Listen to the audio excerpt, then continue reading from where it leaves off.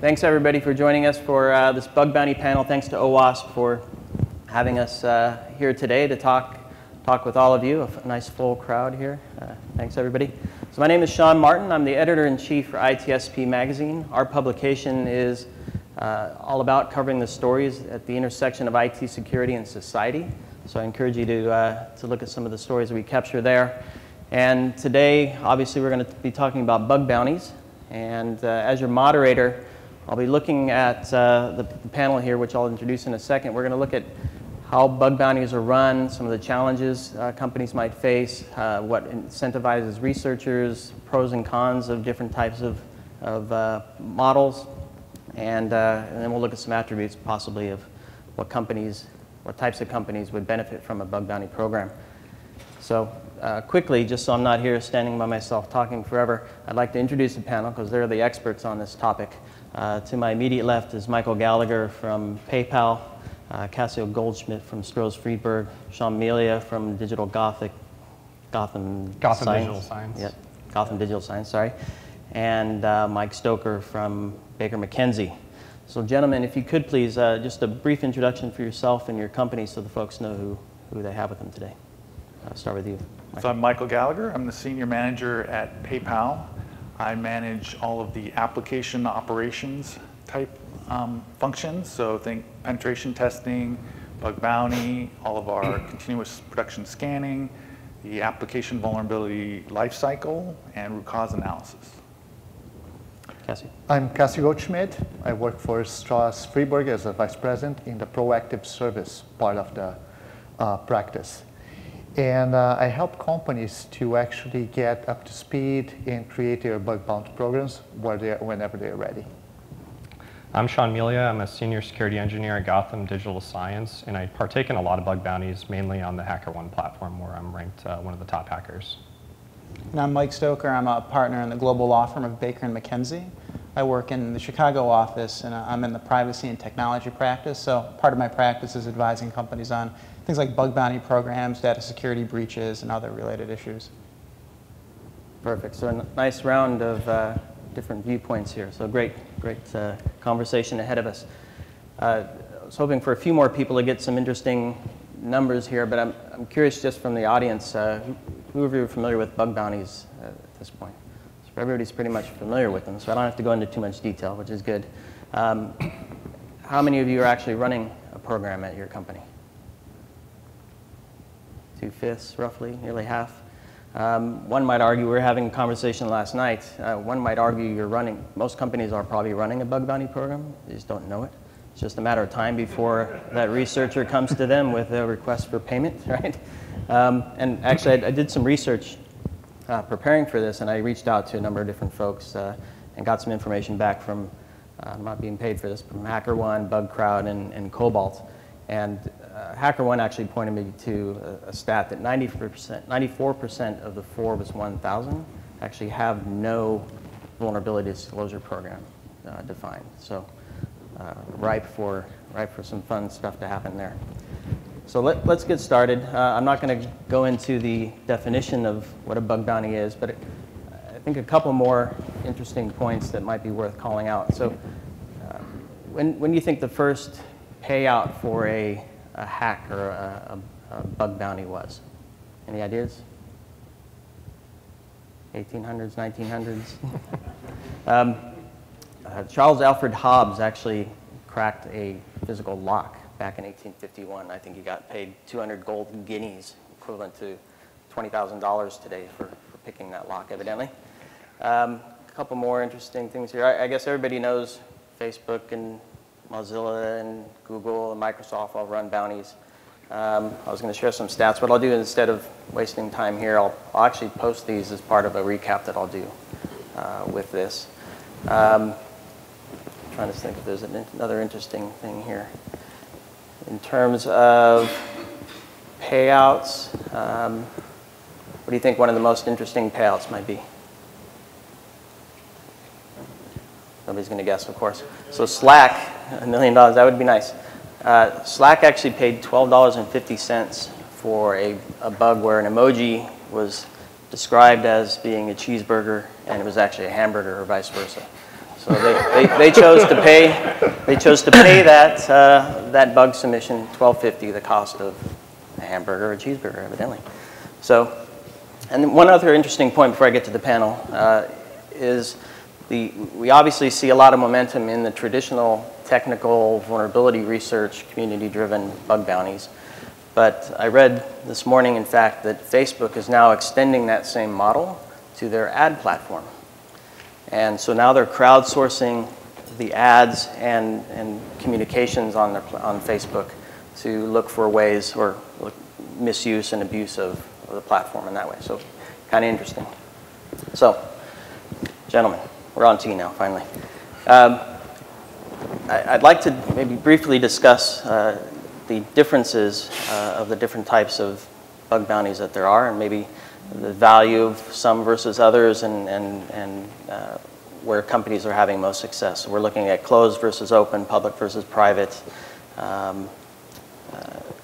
internal versus external, let's see, public disclosure versus non-disclosure, and how that relates to hybrid pen testing as well, perhaps.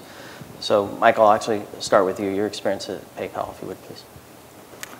Okay, so there's a lot there, obviously. So, start with... Let's go with public-private. Public-private. So, I would define public, there's a lot of different definitions. So, I would suggest that the difference between a public and a private is whether or not you want to allow someone to publicly disclose.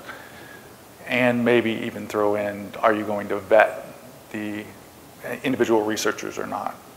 So obviously there's pluses and minuses to both situations. So let's go with the vetting first.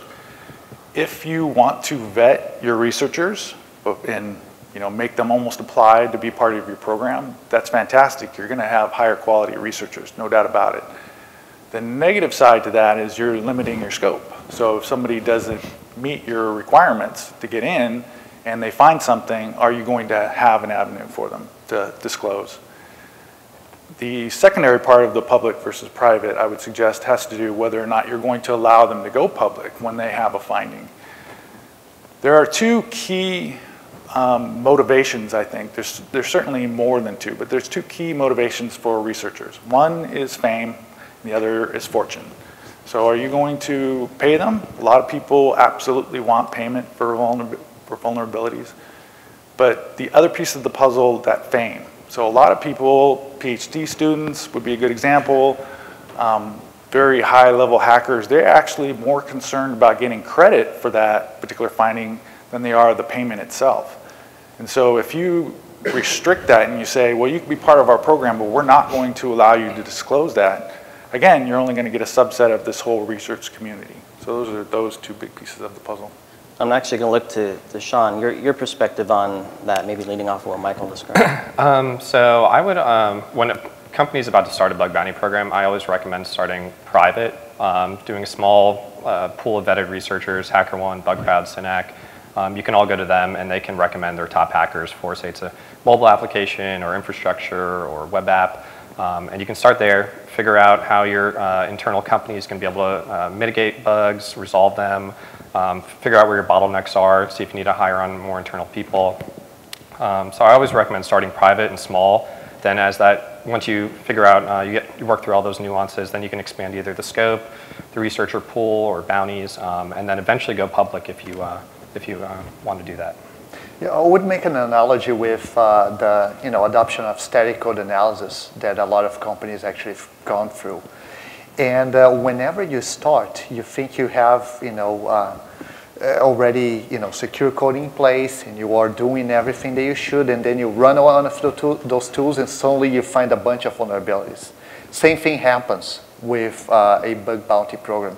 You think you're doing a good job, you think you're ready, but guess what? The number of vulnerabilities that you get can be overwhelming. And not only the true positives, but also the duplicates that you get. So having this structure also to be able to respond is really important. One of the things that the researchers, either private or public, they want to have is respect. So you should be on top of things. You should be properly staffed. You should be thinking about the consequences of opening up this thing. So starting with a private program is actually probably the better choice to start with a very narrow scope so you can actually have a successful program. You can get good quality submissions, and then start expanding once this initial experiment is already in place. And Mike, I know you get a lot of requests, maybe after the fact, of a researcher coming. What can you tell our folks listening here with respect to how to approach starting a program? Well, I think one of the biggest risks when you start a program, it kind of touches upon what Cassio just said. When you start publicly and you're getting a lot of vulnerability reports in, there's going to be a question as to whether the company has the proper resources and procedures in place to vet, investigate, and remediate those vulnerabilities. And part of it comes down to a constructive knowledge issue, because even though the right people in the company may not know that those vulnerabilities exist, somewhere in the company now they've been reported, and that creates additional liability for the company if there is some malicious activity that takes advantage of that vulnerability and causes some harm to the company or third parties or customers. It can definitely increase liability for the company if you open it up publicly. So I think from a legal perspective, starting privately makes a lot of sense. And there's also an issue with respect to what Michael touched upon in connection with the private versus public programs and knowing the identity of your researchers. There will be many opportunities where you'll want to keep that vulnerability secret. And not only that, occasionally researchers do get access to, inadvertently, confidential information of the company. And at least knowing the identity of the researcher makes it much easier to enforce those confidentiality agreements that you might have in place with the individual. So one could argue that the best way to keep those vulnerabilities secret is to not open it up anywhere and just hold everything internally. And I think traditionally that's where companies have invested, right? Do pen tests and whatnot. So maybe Michael, if you could maybe paint a picture for us of how a bug bounty program, either private or public, fits into an application security program overall. So if you view your application security program as the secure product lifecycle, so you have all of these controls put in place up until the point where you get to live production level code. All that stuff would be obviously different. But once you've gone live and you have production code, there's a number of different techniques you can find to find vulnerabilities. So obviously continuous scanning. I believe the previous presenter talked a lot about dynamic scanning and some of the pros and cons. Obviously, you're only going to find certain classes of vulnerabilities. It's not going to be very effective for finding business logic type errors. The second, I think, most effective control would probably be a penetration test. So this would be time-boxed. It's usually limited in scope as far as it's either one person or 3 people or a small team performing that time-boxed test. That will be limited mainly by the time. So you're going to have a methodology and a scope, and you're going to allow these penetration testers to go as far as they can based upon those limitations. And then, the most effective control is really bug bounty. You now have the entire research community, all the time in the world. You're still going to probably have some pretty legitimate limitations. You're not going to want them to do scanning on your production code and certain things like that. But you will find a lot of effective vulnerabilities. So those 3 combined, I think, are a majority of the avenues. There's certainly some subsets and hybrids. I know CINAC was already mentioned. They like to do time-boxed bug bounties, which would be another way of talking about a penetration test, because it's time-boxed. So there's a lot of different hybrids. And you didn't say the word scoping, but you kind of touched on it there. Maybe Cassio, if you can kind of define what scoping is and how important it is when defining a bug bounty. Yeah, so that's something that all companies have to think about is what is open for bug bounty, right? If you have, for example, a new acquisition, you might not want to open. Some types of applications might not make a lot of sense to also open up for scope and let other researchers go and try to find vulnerabilities. One of the things about the life cycle that Michael was talking, that I think it's pretty important too, is that as software becomes part of everything that we have and we do, the scope of what should be done in the life cycle is also expanding, right? Before we start seeing things such as Microsoft STL, which tells you, okay, there's architecture reviews, code reviews, testing, and you get up to a point where you have deployment, and there's very little about the end of life cycle of an application, as well as the possibility that an application will most likely be exploited. And when an application is exploited, there are a lot of things that come out after that, such as incident response and so on. So having a bug bounty program in place is becoming a trend. It's really becoming part of the development lifecycle for every application. And I believe in the future, if companies don't have that in place, there will be consequences when they have litigations and other things going on. So hopefully those decisions on what's in or out are defined by risk. Yes. I'm going to look to Sean. What types of programs get you excited as a researcher, right? So what things that fall into scope excite you? The bigger the scope, the better. More attack surface, more stuff for me to look at. Say everything's in scope, I can perform full recon, figure out their external footprint, or certain apps are in scope, I might focus on the bigger ones, because if you go after their core applications, the company's going to pay more for a bug. They might pay, say, $100 for cross-site scripting on one site, but like $2,000 on another one if it's their core main site. So bigger the scope, the better. You can invest a lot more time, see where a company has their assets. Are they global? Are they just in the US?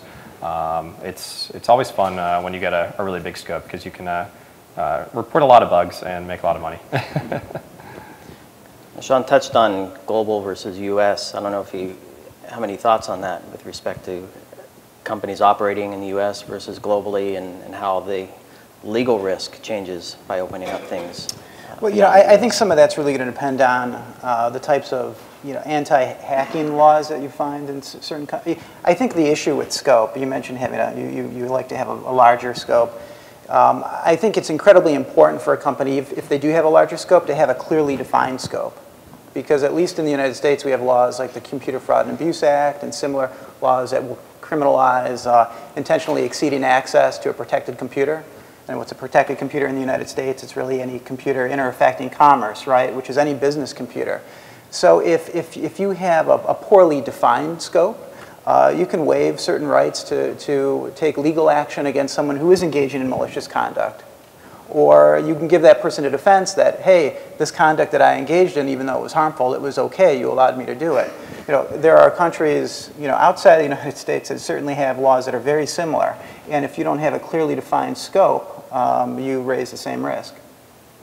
When we were talking last night, we touched on this idea of bringing that discussion through a law firm, such that the findings of the issues by the researchers are then communicated under client-attorney privilege. Well, it wouldn't be the communications of the researcher that would be protected by attorney. So what the issue here is, to the extent that the company discovers some vulnerability and it poses some risk to the company, how does the company communicate that internally and try to address it? And if it looks like it could be an issue that can raise the specter of litigation in any sense, it might be a good idea to involve in-house counsel in those communications to think about whether there are any of these internal company communications that you want to assert attorney-client privilege over that you would then not produce in the event of litigation against the company if it involved some sort of issue stemming out of that vulnerability. Michael, I won't ask you to necessarily make a statement on whether or not you use counsel to manage this stuff, but what are some of the other parts of the organization that are involved in helping you organize and ensure that your bug bounty programs are successful? Surprisingly, it's really practically everyone in the company. So there's certain pieces of the puzzle that it's really important that you have lined up before you try and start one. The whole product development community needs to understand your bug bounty program. There's so many gray lines. Oftentimes, a researcher is going to come in with a vulnerability. They're going to inflate the risk, and then you're going to send that to product development, and they're going to say, I don't think that this is a big deal at all. I don't want to fix it. And so you have to play kind of this intermediary whereby you can help kind of pave the path where everybody is satisfied. And oftentimes that's very difficult. So all of product development will be one group. Communications, obviously, every time you send an email to somebody who's a researcher, that could go public on social media. So you have to have your predefined, hate to say canned responses, because I think researchers as a whole would much prefer not a canned response, so a little bit of specifics as to their specific submission. Obviously legal, IR was another one that was brought up. So it's really, everybody in the company needs to buy in and kind of agree to this common set of rules that you're going to play by before you want to get too involved with this. Cassio, do you see this as a board level topic yet? It depends on the company. It really depends. You know, for tech companies, for example, it can get to a board level. But for other companies, still, you know, in other industries, still in its infancy. One interesting thing about the different types of bug bounties is that you can also have your own instead of working with a company. They're specialized on that, right? And when you're talking with the researchers, I think when you are using a company to handle your bug bounty program, you have more leverage when you say, hey, this is going to take a little bit longer to fix than if you're doing by yourself, right? Because there's so much you can say or can, you know, talk to them, otherwise they, you know, burn bridges with you or the bug bounty company, which is kind of interesting. In the case of PayPal, I believe you guys are doing your own program, right? That's correct. Yeah. And let's spend a little more time on the SDLC and the development team and their relationship with the owner of the program. Does it live within R&D? Is it a separate team that works alongside? Is it part of the overall InfoSec group? Where do we see this fitting? It's really, I believe it's a security initiative, but really you need the buy-off of a lot of people, such as legal, especially dev, right? Because if you have a wonderful program that people are actually submitting things and you don't have the fixes coming out, as Michael said, you're building a vulnerability. You have a database of vulnerabilities, of liabilities, right? Things that you know they're bad and they're just sitting there and people told you they're bad. And if they are actually exploited, then you know you might have some big problems if you ever go to court for that. So it's an important point. And as a researcher, Sean, do you care if they ever fix them, or you just want to get paid? If the fix takes longer than what it should, as long as the company conveys that or keeps up constant communication stating this is going to take a little bit longer. I've worked for a company that's had vulnerabilities and I've reported vulnerabilities, so I understand that certain things can take longer.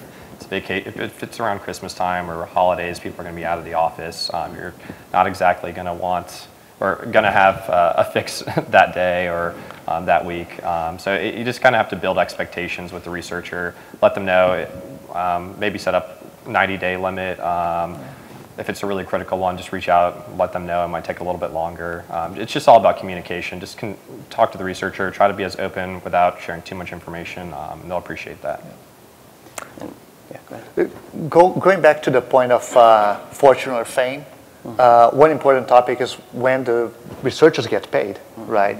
And there are two views on this. One is should be paid when it's found and confirmed, and then the person actually sometimes go and say, hey, I will disengage. I got my bounty, and I'll let the company deal with the vulnerability. The other one is no, we're going to wait until it's fixed because we want the researcher engaged so that the person can validate the vulnerability for us and make sure that it was properly fixed and we don't have recurring findings of the same vulnerability. Just two different point of views, but one of them you can also have the problem of taking too long to fix and then the researcher go in public, and say, hey, I reported this thing and I didn't get paid, and they're just sitting on the vulnerability. Yeah, and to me there are two parts to that, right? So there's the don't disclose it before it's fixed, and then there's help validating. So yes. I can see the first one, the researcher, and maybe Sean you can confirm, but I'm fine to wait to not disclose. You tell me when it's fixed, that's fine. But Sean, do you feel that it's appropriate to request confirmation or validation that the fix is in place before you get paid? So there's different ways of going about this. Some companies will pay their minimum bounty on triage, and triage means the vulnerability has been accepted as valid. It is a bug. They acknowledge that it's an issue. So they may pay a minimum bounty, say $200 or $500, depending on what their minimum bounty is, and then that kind of like will extend the researcher's expectations on when the bug will be fixed and fully paid out, and then do the complete payment on resolution of the bug. And that may take a month. I've waited 2 years for bugs before to be fixed, so that can be a little bit of a pain, but it's always nice when a company does pay a little bit up front. Just say, hey, we acknowledge it. Thanks for your efforts. We're going to pay the rest when this is all done. I think PayPal does something of that sort. You do 50 up front and 50 at the end %. Yeah. At the end of the day, this is really important, because basically when you're dealing with crowdsourcing, is for example, the experience with Uber and Lyft, most of the drivers will drive for both, right? So if you have a program that really is paying and recognizing and really giving the respect that researchers should be receiving, chances are the research will continue to work with the company instead of just moving to some other bug bounty. So I think that's a really important point. Yeah, and a few of you have touched on expectations, and it's important to set expectations, not just for the researcher, of course, but also internally for the engineering team and perhaps within the organization of, if we actually do find this thing that we've committed $250,000 to as a payout, right, we're going to pay it. So Mike, I don't know if you have any. Well, I think good practice when you're drafting your bug bounty terms and conditions is to never promise you're going to make any payment. You just don't make promises you're going to make payments, because if you have a dispute, you can have claims for sort of bogus vulnerabilities, right? Where the researcher and the company just have a disagreement on whether it's a real vulnerability or not. Most of the good bug bounty program terms, they don't promise to pay. Instead they'll give a payment range, and they say it's we'll make a payment in our sole and absolute discretion. And the company, if they do make payments, then they'll get a reputation as a company that makes payments, and they make payments within some given range, so that that researchers know what to expect. And do you sign up for the ones that don't promise to pay? If a company was really ambiguous about it, I'd probably stay away from that, just because I don't know if it'd be worth my time to invest any time in the company if they weren't saying they were going to pay me any money, if it was just open-ended like that. You can set scope guidelines and say, these issues are out of scope. We're not going to pay for these lower severity issues or issues that don't necessarily affect our major platform. And you can say, we only pay for these types of issues. And you can set those explicitly up front. So if it is a valid issue, the company does acknowledge it, then they will pay for it. And in that case, then I would definitely look at the company and try to submit bugs to it. And if they, so to Mike's point though, I guess if they have a record or track record of paying, that would change your mind. Shifting back internally, what kind of expectations need to be set for development or the rest of the organization? Measuring the severity, time to fix, that kind of stuff. How do you deal with those communications and expectation settings? I don't know, Michael or Cassio? Michael? Well, let me jump in first. Yeah, so there's two major things that I like to really focus on, and it goes both to researchers and up to product development. It's transparency and consistency. So if you have a consistent and transparent way of defining risk, and with that definition goes a service level agreement for the quantity of time that we're going to allow them to fix the vulnerability, that goes a long ways. So that has to be agreed upon, because obviously product development, their primary focus is innovation.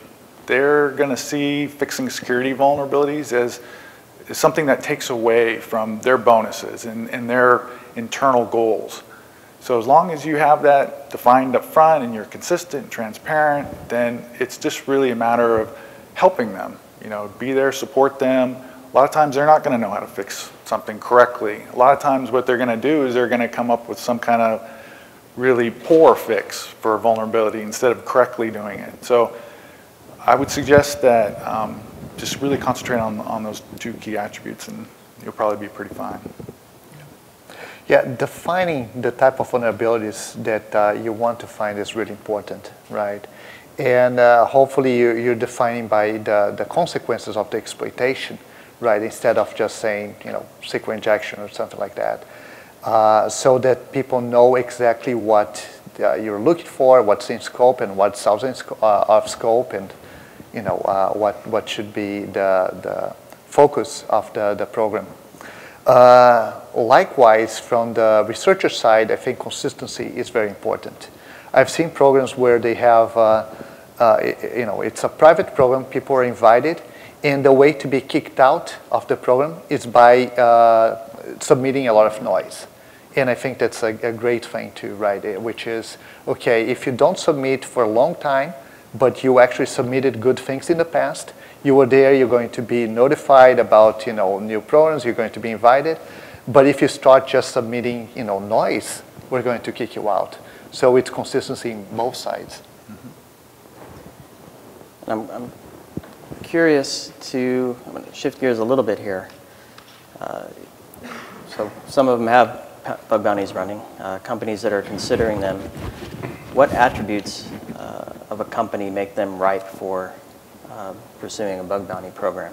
And I'm going to pause while I pose that question. I'm going to say, anybody in the audience that has a question for the panel, please don't wait for me to say, and please use the mic.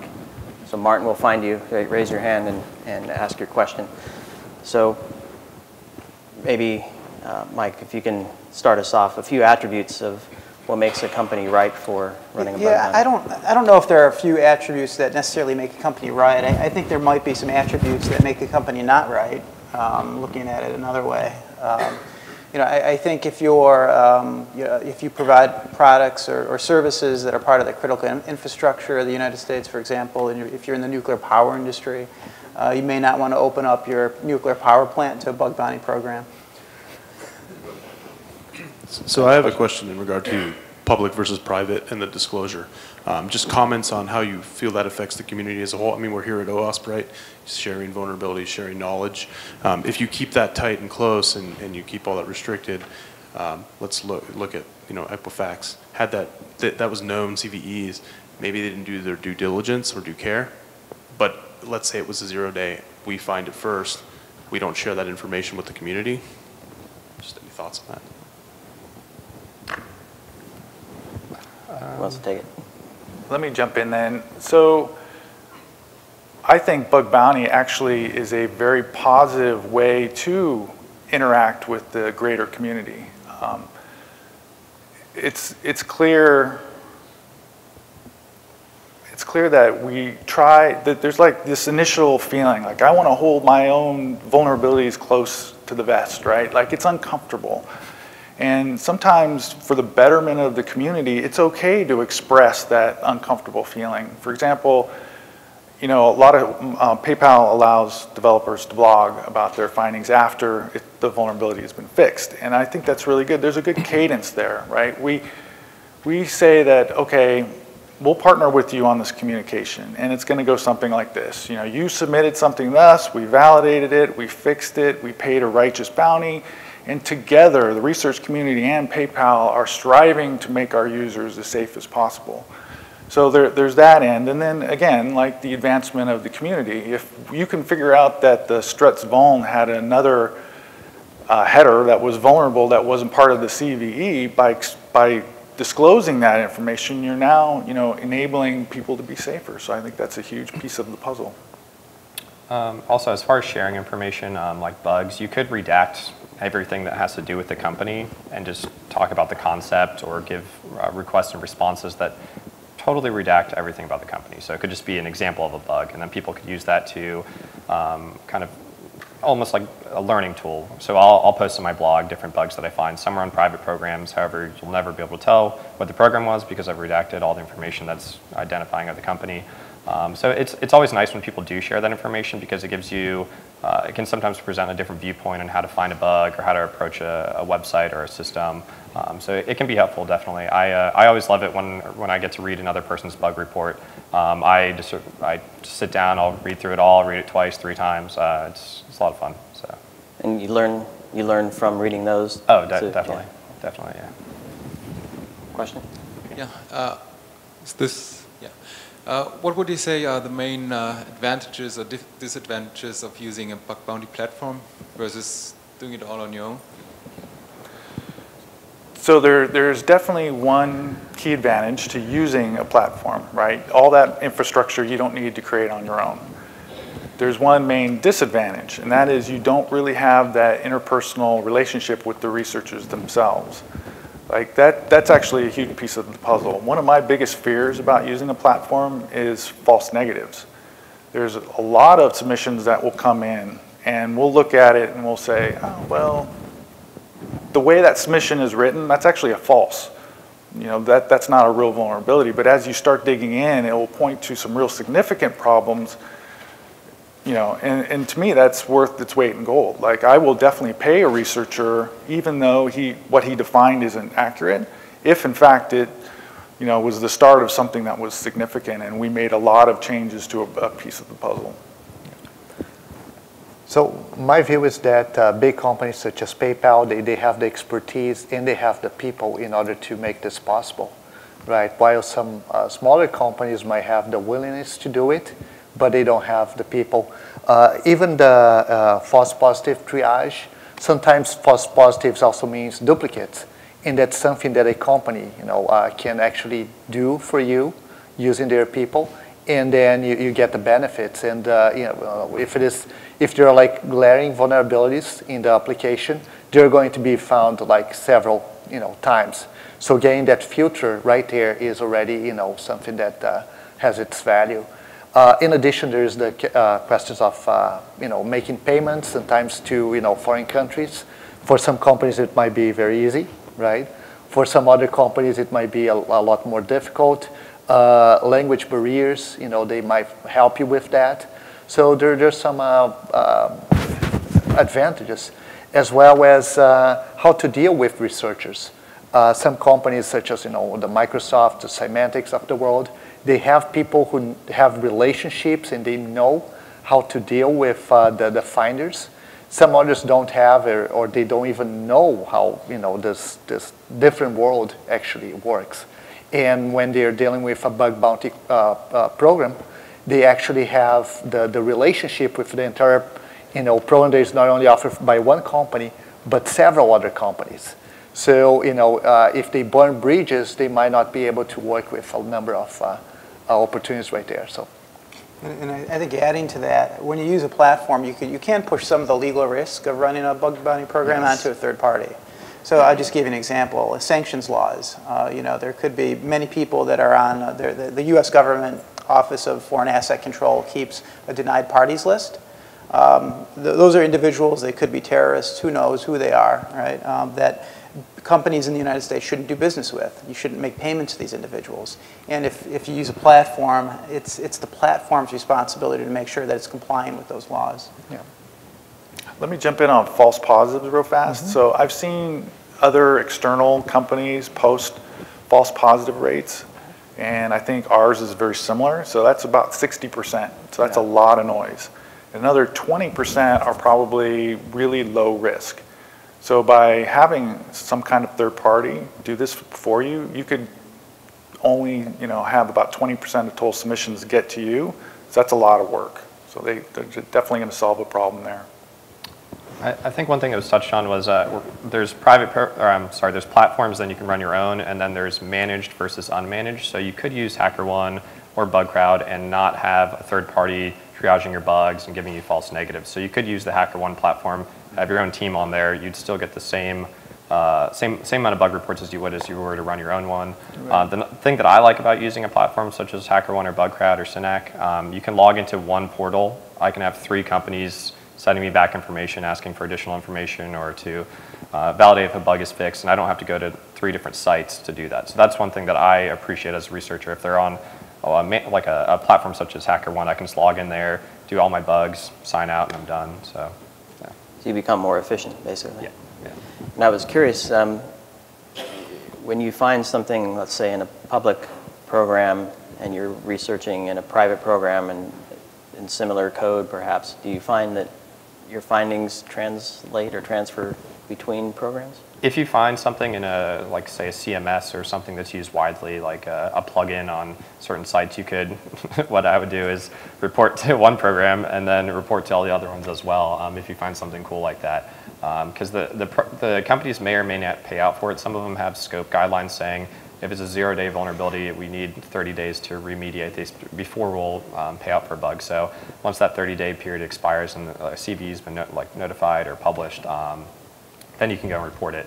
It all depends on what the companies are willing to pay for. Some are more lenient on that side, some are more strict, so you just have to figure out what those companies are if you want to do that. WordPress. Yeah, we didn't touch on payment. I have a few minutes left. Anybody have any burning desire to talk about how to set payments? Or? So payments for me is a very difficult space because no 2 vulns are really alike. So there's this urge to say, okay, it's cross-site scripting, so we're going to pay $1,000. But then when you really start digging in, if you have any sort of size to your enterprise, you're going to find out that one cross-site scripting may have actually very limited risk and another may have actually very significant risk. Maybe it might lead to like an account takeover, for instance. So I think we have evolved from that type-based payment system to more of a risk-based payment system. So let me, and a lot of like penetration testing companies, for example, really push back on this. Like I want to have some kind of framework, like CVSS as an example, to define my risk to the research community. That will then allow me to closely tie in the payments to that. So I can say if the 6.0, okay, other 6.0s we paid 3,000, so that makes sense to this one as well, and then just pay the researcher. That's part of that consistency piece that I mentioned earlier. So. Yeah, and I think that's a very good point. Our industry is really good at risk assessment, but not at risk quantification, right? We don't know how to express things in dollar values. And I think we're just in the infancy when we started Bug Bounty to say, yeah, there's actually a value for this kind of research, which in the past we used to say people are trying to hack our website or, and so on.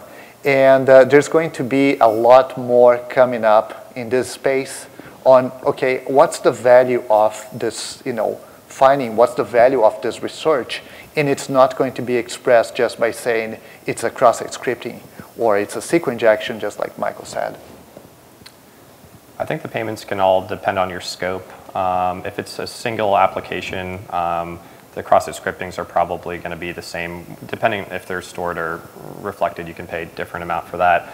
But if your scope's super wide, you could set an expectation that we will pay up to X amount for a bug. And up to means you could pay way less than that if you wanted to. So that's one way of going about it. And you can also have exceptions as well. If someone submits a really awesome cross-site scripting that's wormable to go through a website and do a bunch of bad things, you could always pay a bonus on that. So you could say we pay up to $3,000 for cross-site scripting, but if you get an awesome report, you could double that if you wanted to. It's up to the discretion of the company, but setting some type of expectations nice as a researcher. The max I'm going to get possibly is this, and it's going to be around there hopefully, depending if the company's abiding by what they're stating. Perfect. And we have one more quick question from another Los Angeles contingent. Thank you so much, guys. It's a great panel discussion. Is there any advice or best practices that you can share about how to deal with unethical behavior of the researchers? That is so hard. The bottom line is if you have production code, you're going to be hit by everybody. So, a lot of people think that, people who participate in bug bounty, they're the white hats. And the rest of the bad guys, they're black hats, but they wouldn't actually participate, right? They're going to exploit and run with that exploit. I would suggest that with any large community of people, you're going to have everybody in between, right? And so people are going to abuse your site, and there's no doubt about it. And people are going to do things. I mean, we explicitly, as an example, prohibit any kind of scanning. But yet, submissions will come in, hey, look at my SQL map results, right? And so you have to deal with that. But if you're, the one thing that I try not to do is well, let's just ban them, right? Let's just ban everybody who doesn't participate. Well, if you ban everybody, are you unwilling to bend a little bit, then your program, you're going to miss out on a lot of vulns, right? Now the black hats only have one direction to go, and that's to, again, sell it on the dark web or whatever. So my advice would be, don't be too firm, but then don't be too lax. Like, try and work with them, try and educate them, give warnings before you have to do something serious like a banning. Yeah. So unfortunately, putting money and a dollar next to a vulnerability is actually kind of also the root of all evil, right? So I've seen different ways of handling that.